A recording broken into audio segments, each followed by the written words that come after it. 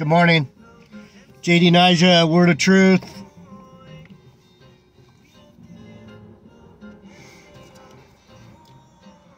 Man, the Heavenly Father is great.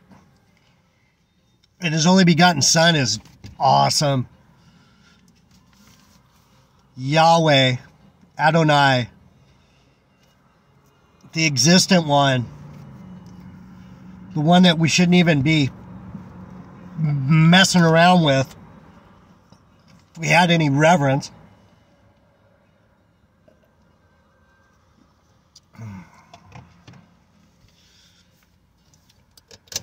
That whole reason why a lot of us stayed in plantation Christianity and bowed down to the pastor is because in our hearts we knew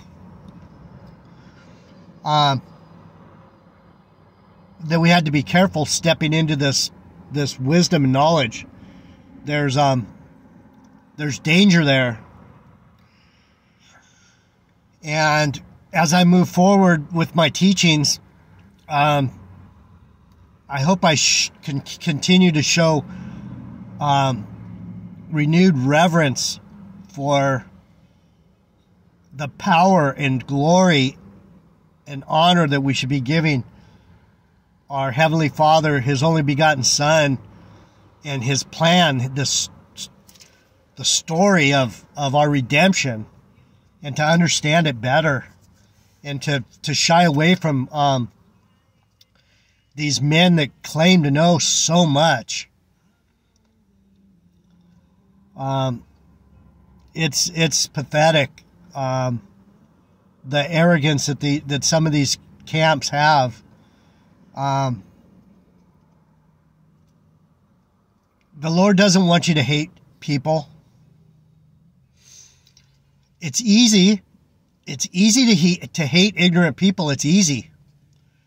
I don't like ignorant people either. But what kind of example are we showing if we're saying, oh, this and that, and we're good, you're bad? You know what?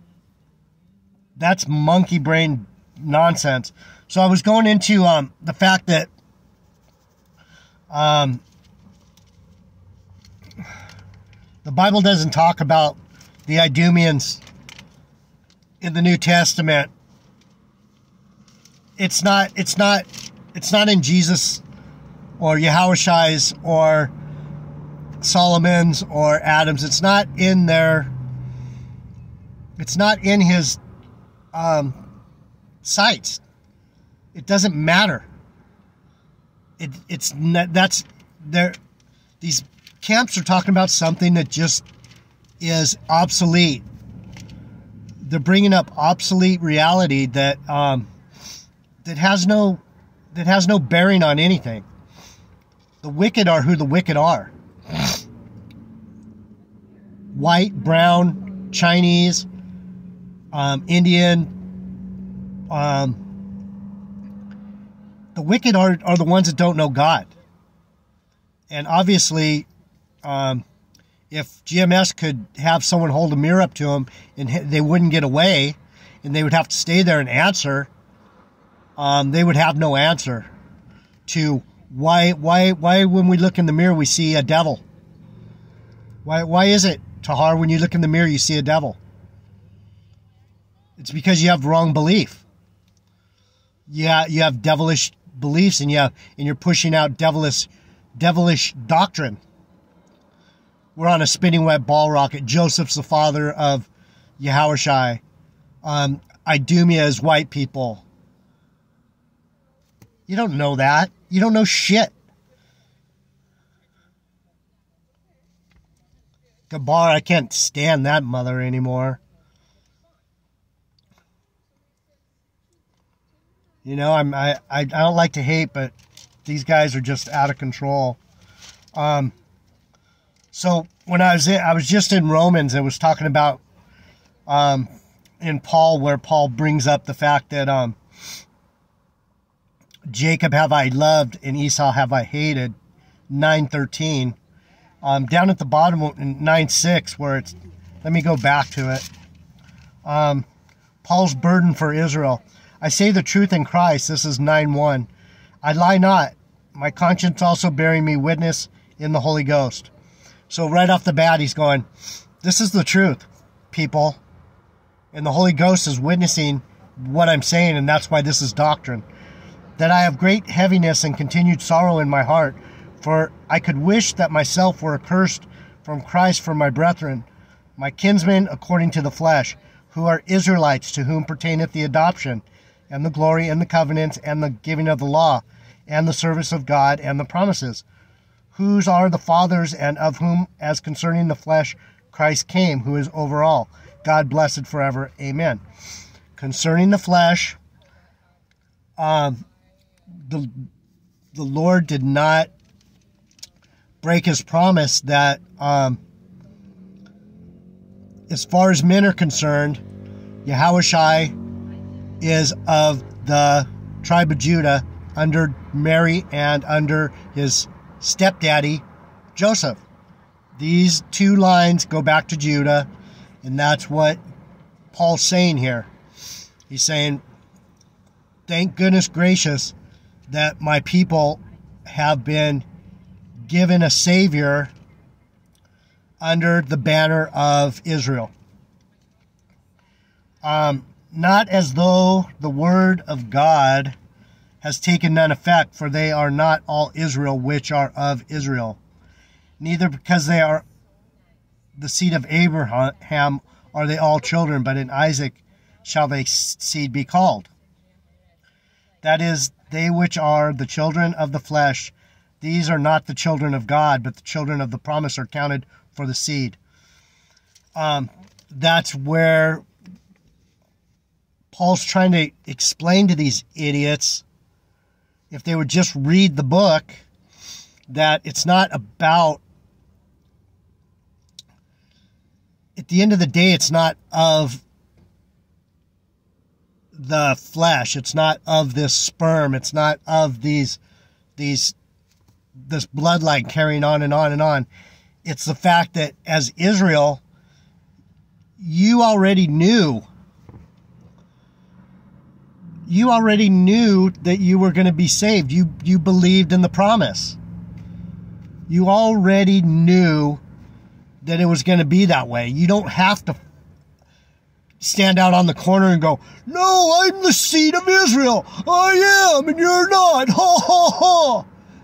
That's what Paul's saying here is the reason you know you're Israel, because you knew it in the regeneration. You were already part of that. You feel it. You don't have to claim it to anyone. You already know in your heart. So when I stand out, when I sit here and I talk about myself as an Israelite, I'm not saying it as I'm black or I'm Indian or I'm Jamaican. I'm the seed of Abraham.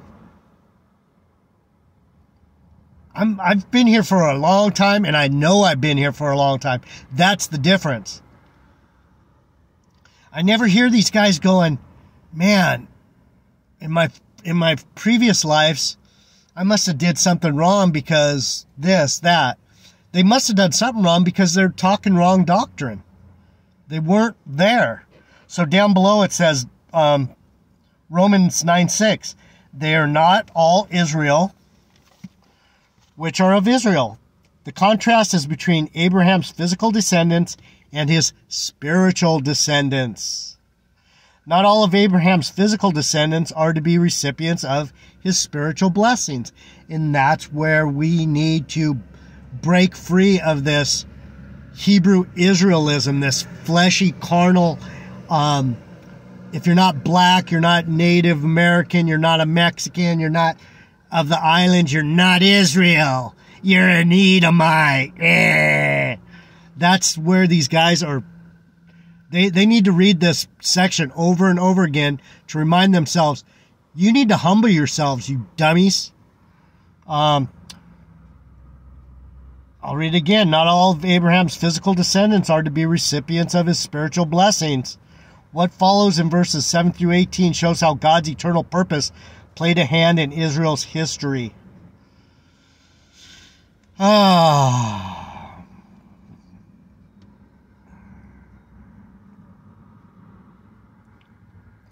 So then when it talks about Esau, it talks about the adoption. And I'm not going to go all into that. That's where Joseph adopted Yahushua as his own son so that it would fulfill prophecy. And these guys, I don't know where their heads are at, but it's getting old listening to their silliness. I wish there was other people like myself that would, I love spiritual life lessons. These guys are very, very humble, very polite to the elders. They're actually trying to love them back into reality. And all we keep getting, Apostle Tahar had to put the brothers up on their thing and talk about how wicked they are. It's like sad, man. It's sad. It is really sad. So let's go back to Job where, oh man, I do not feel good. Job talks about this wicked. Job was one of the first books ever written in the Bible. So when we go back to Job, see, they're going all the way back to the beginning. But when you read Job, you got to understand that this is the genesis of what it means to be a believer in Christ. Job is an example of, you know what? I have no idea what's going on. All I know is there's a creator and I trust him to take care of me in the end. And that's where we all should be. And that's where, man, I've never seen such a arrogant bunch of believers as we see with some of these Hebrew Israelites, man. It's an Israel that is mean-spirited, baby. I'm just going to read through a little bit of Job. If you read Job, you can understand. Job got... It's an example of what Satan can do to a person to test their belief. And when it talks about this, that the world is given into the hands of the wicked, that means from the very beginning when we were fallen. I don't know how they tie it in with the Edomites. It's like Job goes so far back, and Job was part of the same grouping of people that were so early in the story that his friends were Edomites. His friend's name was what? Teman? I forget. It's like my head isn't all together right now, so I can't pull these things out of my butt. But if you go back to Job, you know that there wasn't a whole lot of differentiation between the peoples yet. There was, all we know is the world was given into the hand of the wicked because we knew that Satan was here. The one who wanted to control this place is still here, and he's giving me a fucking headache right now, and I'm pissed. If God would not withdraw his anger, this is Job 9:13. If God will not withdraw his anger, the proud helpers do stoop under him. How much less shall I answer him and choose out my words to reason with him? Can we reason with God? Can we say, oh, get those Edomites? That's not our place to point out the wicked. We see it. We see it when it comes to us. We see it when it's around us. But to box everyone in and go, oh, all the white men are wicked, that's just plain ignorant. Whom though I were righteous, yet I would not answer. So Job's righteous, but he's not going to say shit because he's saying, I don't know. And I would make supplication to my judge. If I had called and he had answered me, yet would I not believe that he had hearkened unto my voice. So if I'm calling out to him going, Lord, I pray that you do this, I pray that you do that, and he does it, do I claim that he heard me? Do I have that much arrogance to say, my prayers are answered, I'm righteous? No, you just thank the Lord and say, thank you, thank you, thank you. Be it your will, be done, I thank you. Humbly. For he breaketh me with a tempest and multiply my wounds without cause. I'm getting beat to shit right now. The devil is up on me. And if I don't call on man to save me, I'm probably going to fail. So we'll see what happens if the Lord will heal me, or if he's saying, dude, this is what you get for speaking out for me, right? He will not suffer to take my breath, but filleth me with bitterness. If I speak of strength, lo, he is strong. And if of judgment, who shall set me a time to plead? When do I get to sit before the Lord and tell him? I do not want to come before the king unprepared and ready to get struck down. And so with these guys, the way they act like they're already on the judgment seat, and which is wrong. Though I were perfect, yet would I not know my soul, I would despise my life. Right? These wicked ass people should be despising themselves.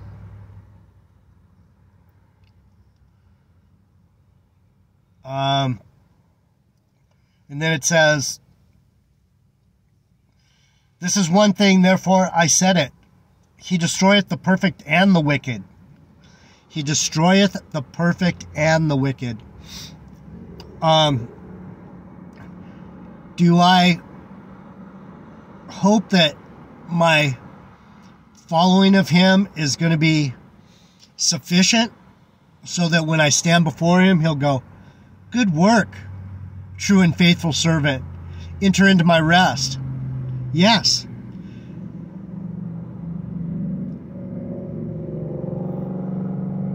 But at the same time, am I very cautious not to offend my brother or offend him, especially him? I want to protect the word and I want to defend the word, but at the same time, I don't want to go off and say, I know what he's thinking, I know what he wants, I know what he's going to do. I let his will be done, not mine. Yahushua never says anything about Idumea, never. Oh, okay, so I'm gonna get this, and then we're gonna go to Mark. I'm gonna show you something. This one thing, therefore, I said, he destroyeth the perfect and the wicked. If the scourge slay suddenly, he will laugh at the trial of the innocent. The earth is given into the hand of the wicked. He covereth the faces of the judges thereof. If not, where and who is he? The ones that are the wicked are the ones that are hiding the truth. So when GMS, this great millstone, tries to say, oh, they won't let us speak. We're the judges, and we're the ones that are, how do they say it? Ruling with honor and whatever they say, they're ruling. They're not ruling nothing. They're ruling the wicked. The faces of the judges are the ones that are out here getting beat down, that no one's listening to, that their channel can't get any traction because no one understands what the true judges are saying.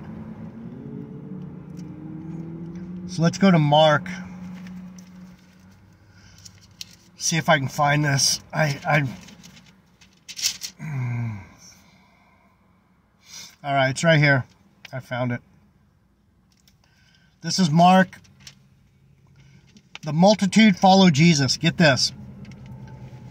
You son of a guns. Mark 3:7. The multitude followed Jesus. Verse 7 of Mark 3.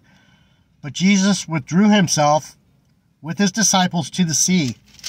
And a great multitude followed from Galilee and followed him, and from Judea, and from Jerusalem, and from Idumea, and from beyond Jordan, and they about Tyre and Sidon. And a great multitude, when they had heard what great things he did, came unto him. And he spoke to his disciples that a small ship should wait on him because of the multitude, lest they should throng him. And he had healed many, insomuch as they pressed upon him for to touch him, as many as had plagues and unclean spirits. When they saw him, fell down before him and cried, saying, Thou art the Son of God. And he straitly charged them that they should not make him known. Who followed Yahushua? What did Mark record here in Mark 3:8? GMS. Who followed Jesus? GMS. Galilee, Judeans, those from Jerusalem, those from Tyre and Sidon, and those from Idumea.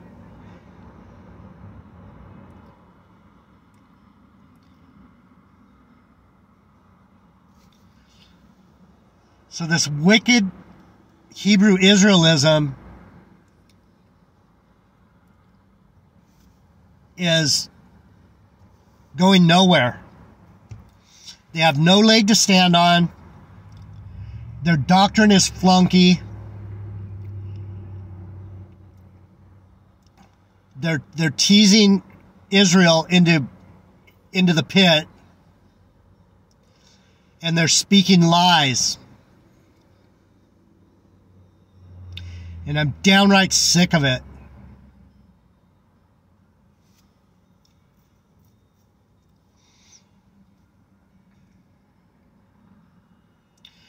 But will JD Nija? Will I ever have 100 subscribers? Will I ever have 73 subscribers?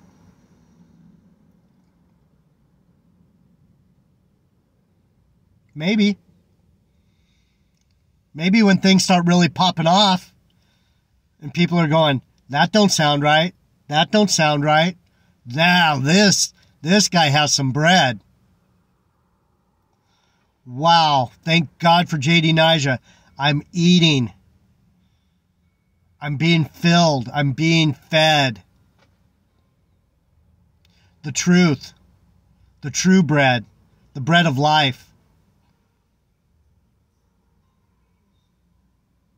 Did the Lord say it would be this way? Yeah. I said it would be this way.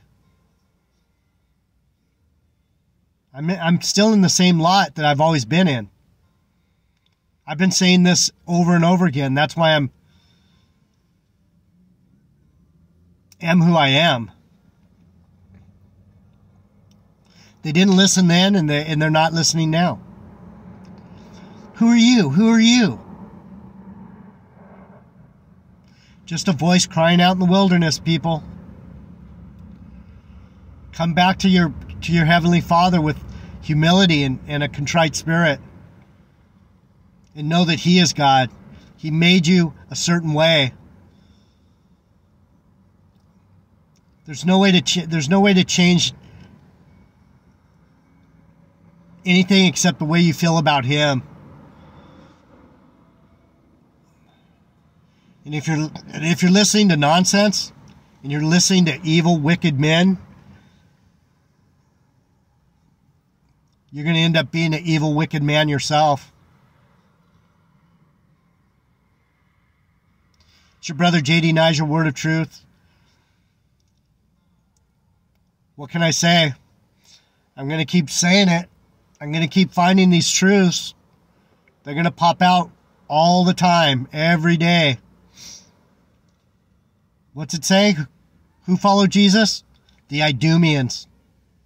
Who's the Idumeans, GMS?